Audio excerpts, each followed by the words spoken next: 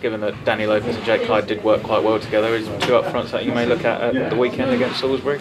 Could be, but we have to see how everything goes and how we continue to train and to reevaluate the injuries. Given how much the players did give in that second half, do you think you may have to make a few changes just because to keep players fresh? That's what I said. We have to see about the injuries and we have to see about who's fit enough.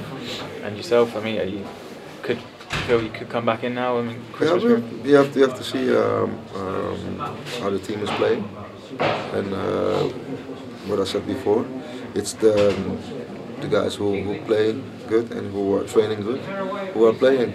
Do you enjoy this Christmas period in terms of the games coming quickly? Yeah, definitely enjoyed it till the incident today, and it was really for me a turning point. But the second half we did very well.